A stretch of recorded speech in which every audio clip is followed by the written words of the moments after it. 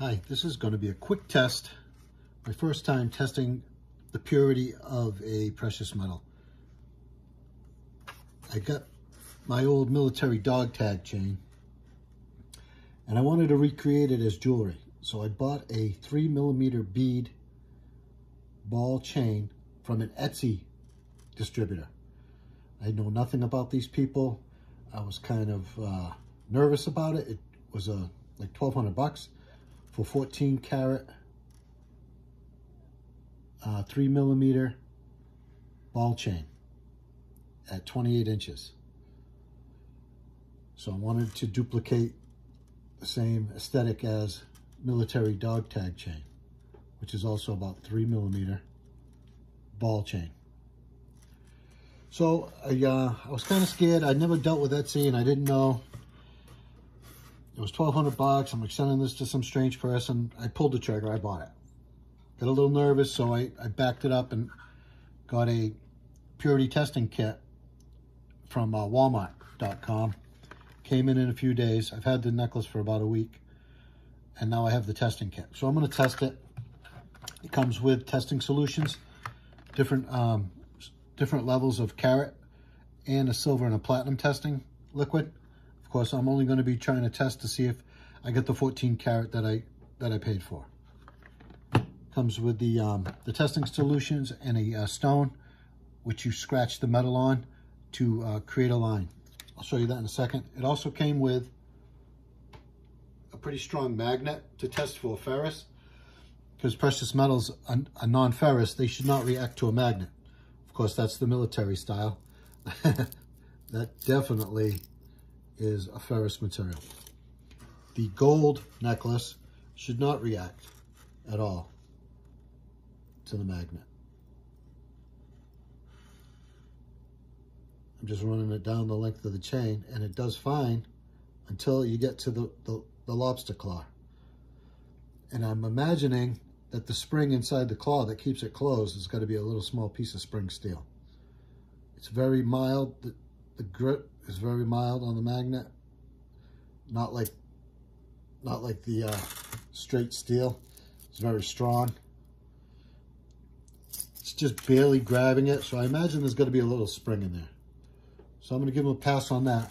I am going to test the case of the clasp, the outer part of it. I'm going to test that for 14K. That should be 14K. Inside, there may be a small piece of spring steel, which is giving it that slight, very slight grab. So I'll be testing the clasp and a ball on the with the test solution. I'm going to try and run through this quick. I don't want this to be forever. According to their website, they give an example of an 18-inch chain and how many grams it was supposed to be at 14K. It was 12.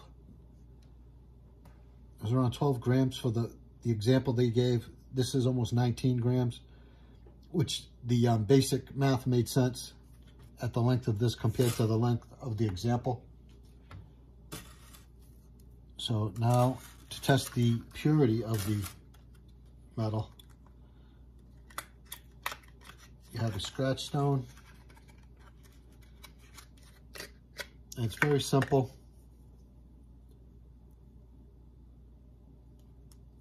You take the metal and you rub it on the stone until it leaves a line strong enough for you to see, so you can test it. So I'm simply going to pinch one of the balls and drag it across, leaving a line of gold. That's the top part. The next one's going to be the clasp. I'm going to do the edge of the clasp, the lobster claw, and ensure that that's made out of 14K as well.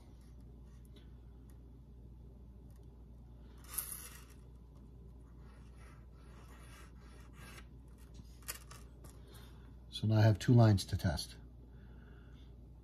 Using the 14K solution, which is the green bottle in here,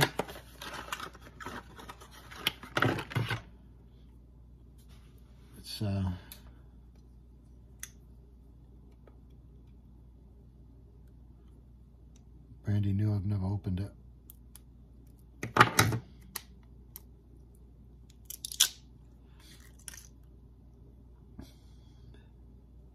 All it takes is a little drip.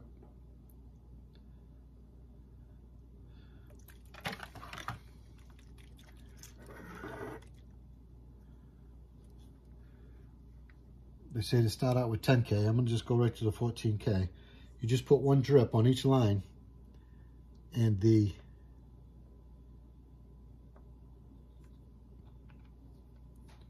line should remain intact.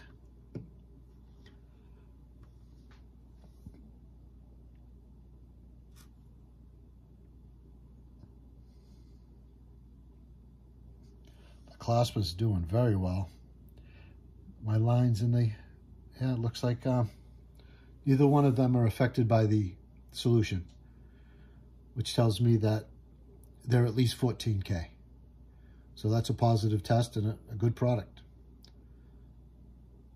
I was really worried it was going to be less than what I paid for.